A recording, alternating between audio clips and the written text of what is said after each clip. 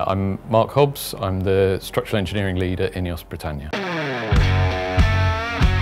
I started sailing when I was about 10. I learnt to sail a local reservoir at the Ore Valley, and that was in optimists initially. Then I went on into 420s and then did team racing when I went to university. Studied engineering originally, and then after my initial degree I went on to do a master's in yacht design, and then got offered an opportunity to do a PhD there and stayed on looking at yacht rigs, which was a very interesting and challenging thing to go through. And after that I went to work for SP, working on a whole range of boats from ribs through to super yachts.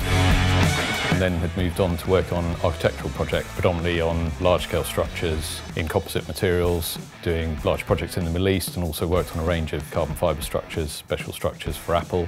An opportunity came up to join with INEOS, and it was a chance to go back into boats again, and working on the architectural projects has been really interesting. It's been very good working with architects, seeing how they approach problems and how they come up with solutions. But my heart's always been with boats, and working on the America's Cup's always been a childhood dream for me.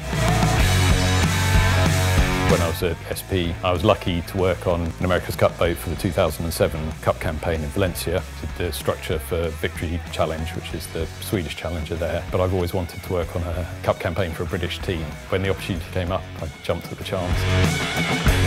So I look after the team of structural engineers working on the boat, and we're responsible for the structures, everything from the tips of the wings up to the top of the mast. It's our job to try and make the structures which will give the highest performance possible, but also be able to withstand the loads and the conditions that the boat throws at them. We deal with structures which are very optimised. We want to try and reduce the weight as much as possible, but we're dealing in quite a dynamic environment. The loads are quite uncertain and the boats are sort of pushed very hard, so we have to make sure that they're reliable, but they can meet their performance objectives as well.